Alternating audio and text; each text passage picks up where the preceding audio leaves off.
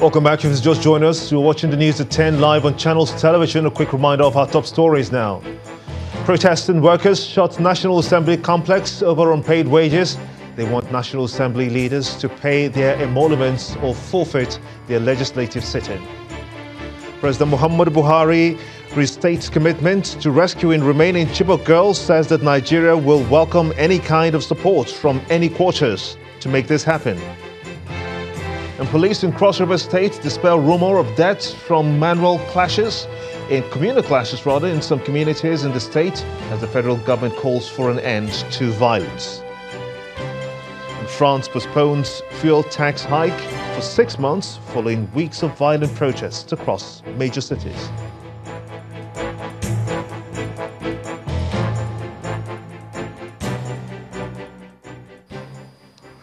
ChannelsTV.com has more information for you, and on youtube.com/channelsweb you can watch our videos. You can also watch us on your mobile device via your browser or download the Channels TV app for Android, iOS and Windows devices from their respective stores. Besides giving you access to news and updates on the go, the Channels TV and Channels 24 app have an eyewitness feature that you can use to share those pictures, videos or news of happenings around you. Just install the app, then tap and swipe to reveal the menu and follow the instructions. And here are some of the pictures you sent to our portals. And this image is from Festac Town in Amuodofin, Lagos State, showing an illegal dump site. Our eyewitness reporter is asking responsible agencies to do something very quickly about it. And next is this photo from Agbara in Ogun State, showing 2 fallen containers on the middle of the road. Our eyewitness reporter is asking that it be removed to avoid traffic jam or accidents. Still from Agbara in Ogun State is this picture of a bad road. Our eyewitness reporter is calling on the state government to fix it and other roads adjoining Ogun and Lagos States. We do sincerely thank you for sending in those pictures, as we ask that you keep them coming. As the 2019 general elections draw closer, migrants living in Lagos have been remanded to keep away from the electoral process in the country as they are not eligible to participate. The Comptroller of Immigration Service, Lagos Command, Ekepedeme King, said this at a meeting with non-Nigerians while conveying the message of the Comptroller General to them. He also explains that the sensitization will continue at the local government level. Migrants, that is non-Nigerians, do not participate in the electoral process. And we believe it is like that all over the world.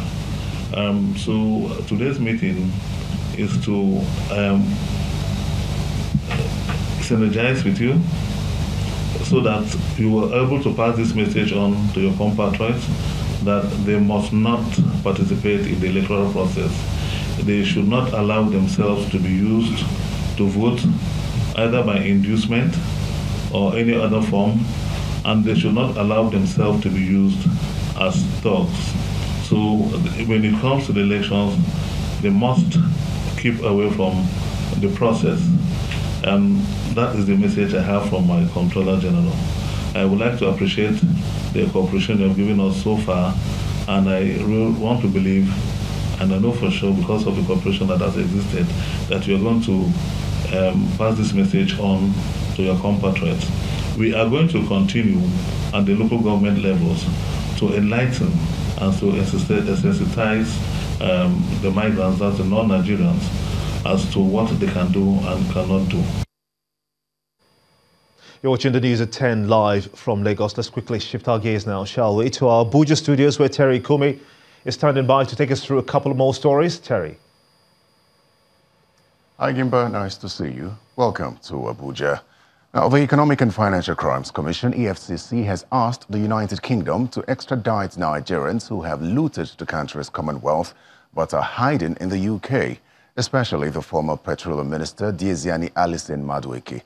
Mr. Magu says the Commission has secured a number of temporary and permanent forfeiture of properties and various sums of money unlawfully acquired by persons of questionable character, with the most recent being the final forfeiture of 1.9 billion naira from a commercial bank to the federal government. Mr. Magu was speaking at an interactive session with media practitioners and members of the civil society in Lagos today.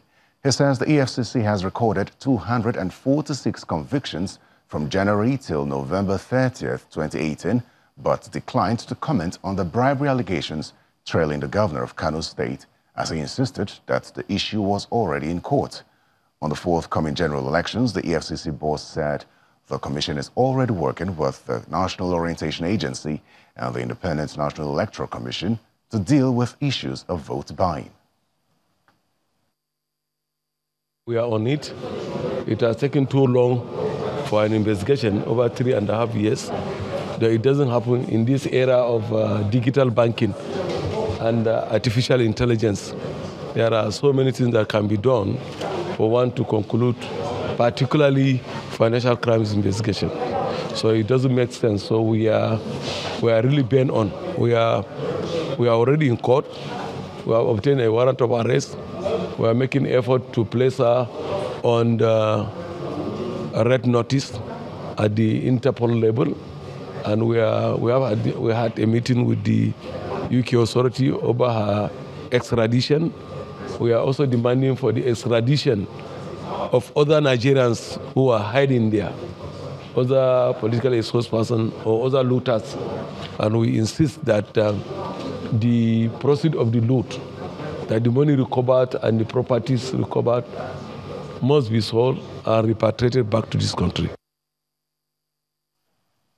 Justice Daniel Longji of the Plateau State High Court has reserved a ruling till December the 13th on the admissibility of the bank documents tendered by the Economic and Financial Crimes Commission against former Plateau State Governor Jonah Jang and Yusuf Gyang Pam, a former cashier with the Plateau State government. At the resumed hearing today, the Economic and Financial Crimes Commission presented its third prosecution witness, an assistant manager in the marketing department of the bank, where the state government operates an account in the office of the secretary to the state government, as well as that of cabinet and special services. Prosecution counsel Rotimi Jacobs, in the course of cross-examining the witness, tendered a document signed by the compliance department of the bank with a prayer that it be admitted in the prosecution of the suspects. But the defense counsel, Mike Ozekome, opposed the acceptability of the document, arguing that they appear to be original on the surface, but no foundation was laid by the prosecution team as to why the prosecution witness will tender a document to which he is not a signatory. Former Governor Jang and Gyang Pam are accused of misappropriating state funds to the tune of 6.3 billion naira. Meanwhile, counsel to former Governor Jang, Mr. Michael Zekome, also explains the position of his client on the allegations of another property traced to the former governor by the EFCC. It is not possible. Like I always say, they are engaged in media trial. For example, if you look at today's newspapers, you will see where they are saying that they traced a property worth 500 million naira to him. There's nothing like that. They are saying by their own evaluation. There's nothing like that. There's nothing in the charges here that relates to that at all. So it is just to embarrass the former governor, David Jonah Jang, by putting his case in the public domain even when we are already here. And you cannot tell a person that you are prosecuting by yourself, using your own counsel to again report to your office on the same date that your matter, which you are prosecuting, which you personally fixed through your counsel, is coming up. So I personally wrote on behalf of Michael Zekoman's chambers to the EFCC to say, Jonah Jang cannot honor that invitation. Meanwhile, Justice Valentine Ashi of the Federal Capital Territory High Court, sitting in the Apo area of Abuja, has ordered the Economic and Financial Crimes Commission, the Department of State Services, and other security agencies to arrest Diezani Alison Madueke, former Minister of Petroleum Resources, within 72 hours. When it comes to public buildings in Nigeria, so much emphasis is placed on aesthetics and infrastructure, while maintenance takes the backseat. To tackle this, the Ministry of Power Works and Housing has launched the first ever draft national public buildings maintenance policy. The permanent secretary in the ministry explains that the policy is to ensure that public buildings continue to serve their intended purposes and guarantee safety for users. Our correspondent, Kayla Magu, reports. Building collapse has become a reality Nigerians live with. A situation which causes the loss of lives and poor performance of infrastructural assets. And it is to address these issues that the Ministry of Power Works and Housing has come up with the country's first ever policy document on public building maintenance. The essence of the policy is to ensure that public buildings continue to serve their intended purposes for longer periods, as well as guarantee safety, healthy and comfortable usage. The document is equally expected to provide effective means of addressing challenges and shortcomings associated with public building maintenance culture in Nigeria. Public buildings are a significant investment of taxpayers' money, and their preservation is necessary for the overall development of the country.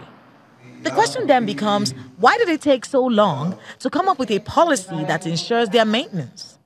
There's no one holistic document treating public building maintenance policy in Nigeria. This is the first of its kind. With this review, you can see that the I's will be dotted and the T's will cross the T's. Because one thing that is so significant and important in public policy making is the level of information you gathered while you are making the policy. So we are taking a holistic approach to ensuring that the policy will be all inclusive. Stakeholders at the event speak on what the maintenance policy seeks to achieve and their expectations after this two-day workshop. The first step is really to have a policy document. I think when we started this process with the ministry, one of the things we noticed was there were several attempts. We kept finding documents in people's drawer, several attempts to really tackle maintenance of assets. And nothing was ever done to a policy stage. So at least we have, this is a good stage. I mean, at least it's a good step. We have a draft policy document. People are here to edit, to put their input. The federal government says they are aspiring to have a well-planned process of maintenance of their buildings across the country. And the usual tradition of quick fixing or the negligence of minor faults till they reach points of total deterioration is stopped. Kayla Magu, Channels Television News.